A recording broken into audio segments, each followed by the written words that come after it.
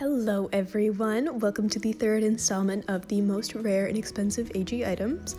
I didn't mean for this to be a series, but I find it quite interesting, so it's a series now. Anyway, let's take a look at the rare accessories.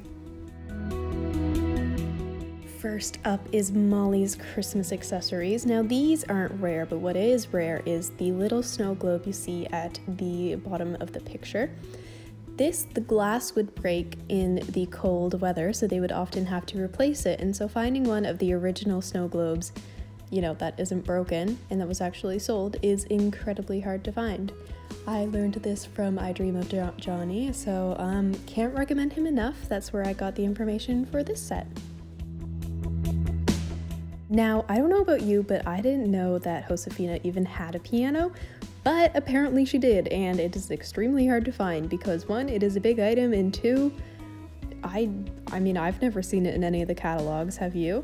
As you can see here, it goes for about $600. It looks pretty cute, actually. I like this item. Now, I feel like this is one of the more well-known ones. This is Molly's Route 66 accessories. And I think these are adorable. The little camera is so cute and it comes with little photos. I think it is so sweet. Of course, the set wasn't out for long, so now it goes for around $400, $500, which is insane. But if you can find it for a good deal, I think not only are these cute and useful items, but they're also worth quite a lot. In the last video, we talked about her very expensive outfit, and so, of course, the accessories go with the outfit. Okay, so these are Kirsten's 4th of July accessories. As you can see, they go for about $300. And honestly, I don't know why. They're not that exciting. There's some honey, a flag, and a little thing. I don't know what it is. But they are very expensive and hard to find, so if you do find them, you might as well get them. Keeping on the theme of Kirsten, here is her school bench. Another item I didn't even know existed. This one is a little bit cheaper, so it is easier to find. But I honestly didn't know this was ever a thing. I've never seen it in any of the, magazines. But it's pretty cute. I like it. It's very, folky. This is Addie's Cutter Sled, another item I've never seen before. This one goes for around $200 to $300. It's pretty cute, and I think it is very useful. The design of it is adorable, and I'd highly recommend it. This is Addie's band box. Another one I've never seen before. I feel like I keep saying that like a broken record. This one goes for about $30, so if you want a rare item from Addie's collection, this is definitely one to buy. These are Samantha's summer accessories.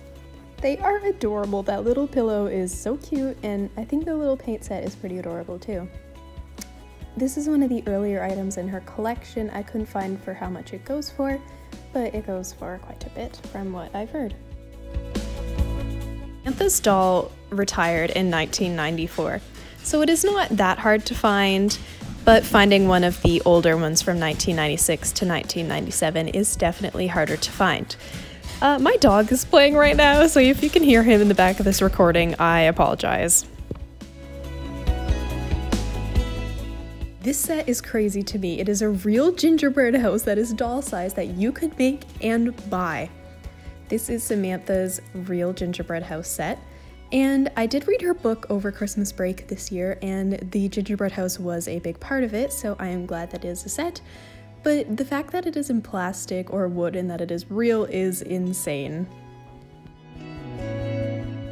Lastly, this is Kit's waffle iron set. It is probably the easiest and least expensive one to find.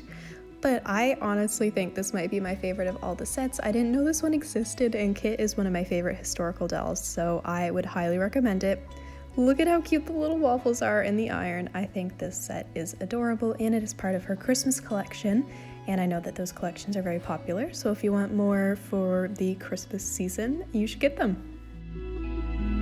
That is all I have for today. Let me know what your favorite rare sets were, and if I missed any of the ones that you love.